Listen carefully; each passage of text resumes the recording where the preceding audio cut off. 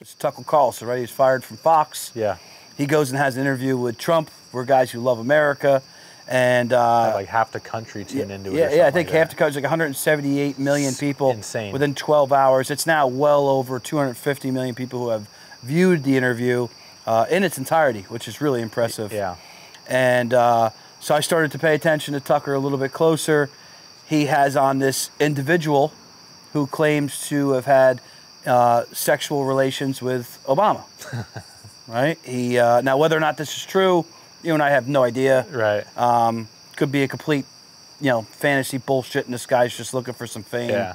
And but what most people don't know about that interview was Tucker vetted out his story, at least his team did, and also gave the guy a lie detector test.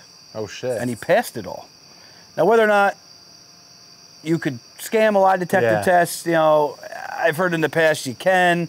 Right. But who knows? I mean, they took the effort they could to try to, Yeah, because Tucker Carlson's not just going to have anybody on. No, right? he can't. Yeah. Right? It's a part of his brand. He's going to lose his credibility. Yep. And again, maybe it was below Tucker, or maybe this guy's legit as it comes, but they talked about he met him in the bar. You didn't know who Obama was at the time. He was a senator in Chicago. Yeah. They asked him if he can get Coke. Obama says, get in my limo. They go somewhere, Obama gets Coke, and he starts snorting it, and supposedly Obama's smoking it.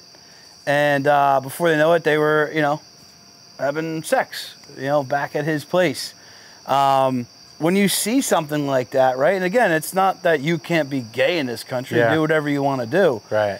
But for somebody who doesn't talk about that, or you're a president who smoked crack, and is that the person we want to lead this country? Right. What do you think about when you see that interview? I mean, honestly, it doesn't surprise me nowadays. Like, I feel like just Everything goes. Nothing surprises me nowadays. I just like, oh, really? Like, but I don't know. There's wild stories out there, but it's just one of those things where, like I said, I mean, Tucker Carlson's not going to just have any Joe Blow on there that's going to ruin his credibility. So, like, there had to have been something there that people felt was true.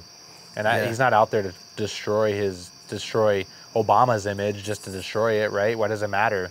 So yeah, some people go into it's entertainment business, which again, my podcast is, we try to keep it, real as fuck. Right. But, we want to talk about trending topics too, because that helps you get additional views on the internet and stuff. So some people are like, oh, you gave him a lie detector test. Yeah. He was approaching it pretty seriously, and this guy's got a really vivid story. And again, anybody can make up a vivid story if you have somewhat of an IQ and walk through these chain of events. But he was like, I started rubbing Obama's leg, and it wasn't his first time. He liked it, And it's just wild to think of. And, you hear people out there rumbling, Michelle is really a man. Yeah, and Michael or whatever. Michael, and, they're going to run. And again, that's unfair too, right? Because who really knows what she is or isn't.